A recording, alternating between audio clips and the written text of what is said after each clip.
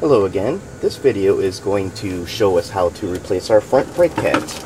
I'm going to zoom in on the inboard pad, and you should be able to see the wear indicator, which is the little line that goes in the middle of the pad. As soon as it gets down to the bottom of that line, you're supposed to replace them. Mine are about half worn out, 6,000 miles. I'm going to replace them now. I have a set of new pads here. They're from Scooter Assassins online. Got them off of eBay. These fit the SYM HD200. These are sintered bronze pads. We're going to see how these work. If I don't like the way that they are, I'm going to go back with the OEM style. You only need a simple few tools for this. I just so happen to be using a nice clamp that's going to compress the caliper back in. I don't like using vice grips, pliers, or anything, and my caliper compressor that I have at work does not fit this. It's designed for cars. I just don't have one. It's not that strong of a piston. You're also going to need a 12mm socket, wrench, whichever your preference is. You're not going to have a good time getting a wrench in there because one of the slides is in the way. It's really tight fit, so definitely you're going to have to use a socket. All we do is take these two bolts off and our caliper is going to be free. We'll come back into that in just 1 second. Here are the two caliper bolts that came out. If you notice the yellow, that is SYM's Loctite. Clean this all off the threads and use your own Loctite. Use a serviceable. This is very pliable and it's coming out straight, just peeling it off. You want to use medium strength. Do not use the red high strength. You don't have a high heat application here. All you need to do is keep it from backing out. Here is the caliper. Gently just let it hang here. Try not to drop it, jostle around, twist the lines too much. And here are the pads and the wear indicators. I'm just going to pop these off. This one just slides right out like here. And the other one just slides off of the caliper. And there you go. Put them back on in the same direction. Okay, this is all you do is just slightly squeeze this in. Boom. Bottom pad just drops straight out. I can't quite do this, I don't think, with one hand, but you still squeeze the back with the spring, and then the front pad, the outboard pad should, or I'm sorry, the inboard pad should slide right out. I just can't seem to do this one-handed right here, so I'm just going to drop the camera temporarily. Okay, here's the old pads compared to the new ones.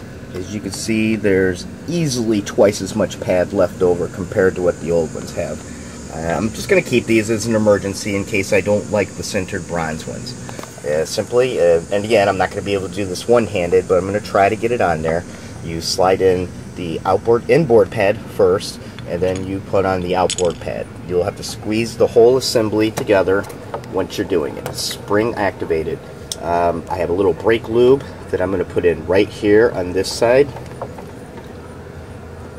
On the other side, I'm also going to put it on the slide up on the top. It's called a caliper slide. It's what it basically slides on. A little lubricant, doesn't hurt.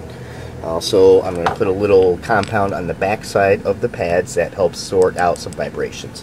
After we get that in, simply just take the caliper, put it back on, bolt it up, and we're done.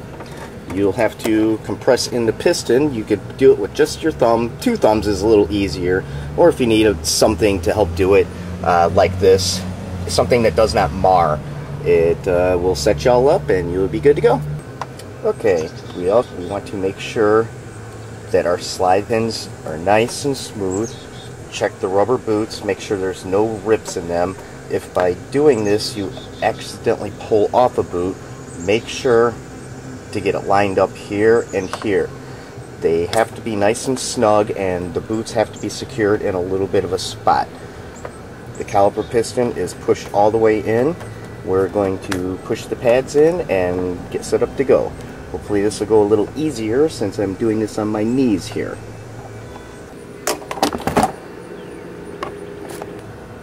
Okay, after we have our inboard pad put into place, we take the outboard and we slide it up until it locks into the assembly. It may take a little bit of jiggling from the front and the back, but we will get it inside there.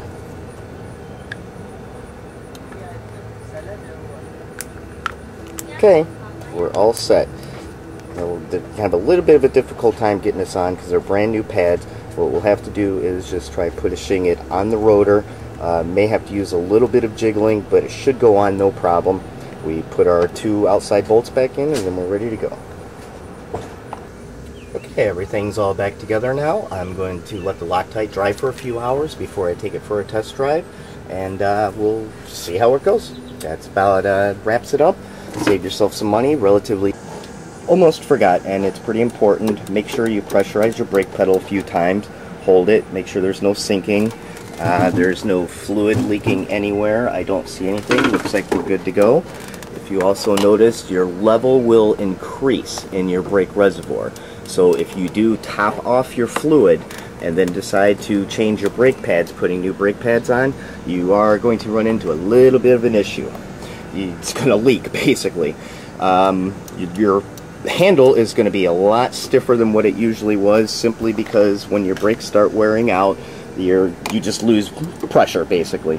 That's it, and hopefully we'll hear from you again. Thanks.